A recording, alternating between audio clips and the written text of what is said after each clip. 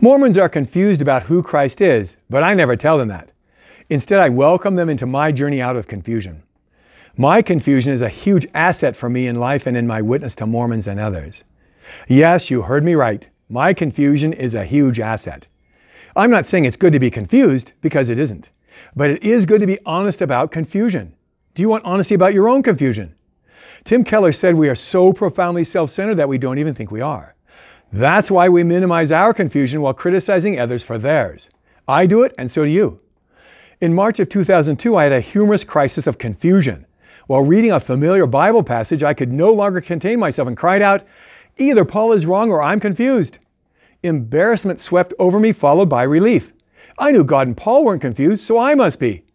This should have been obvious. Why wasn't it? I had read the Bible much for 20 years, but that day I took ownership of my confusion in a new way. Before, I wouldn't have denied having some confusion. But on that day, I saw myself in a new way, as fully accepted by God, but confused. Owning my confusion invigorated me and turned my confusion into a treasure hunt to discover points of my confusion, each of which hides one or more gems of God's goodness and beauty.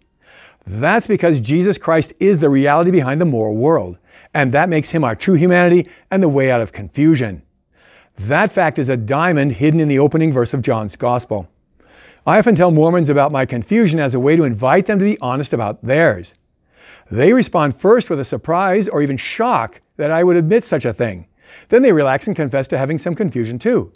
This naturally throws the door wide open for conversation, as it makes them curious to discuss the possibility of escaping confusion. God hardwired the universe to work in an unconfused way. C.S. Lewis said God's moral law is the grain of the universe, and if you go against the grain, you should expect to get splinters. Confusion concerns misunderstanding the grain of the world. Mormons often experience painful slivers of self-condemnation, impatience, bitterness, and worse. Their religion says the problem is their lack of sincerity and determination. That puts a heavy burden on them to try harder to go in the same direction. They try not to notice this burden because their religion also says they are the happiest people on earth. I never criticize Mormons, but instead lift their burdens by helping them discover their problem concerns wisdom, not willpower. I lead them to change direction and go with the grain. This surprises them and their splinters disappear. Mormonism is pure confusion because it distorts what it means to be human by constantly rejecting the unifying aspect of the grain of the universe. You can pretend that gravity isn't important for your life, but if you do, please don't test your theory by stepping off the roof of a tall building, as that may be the last thing you do.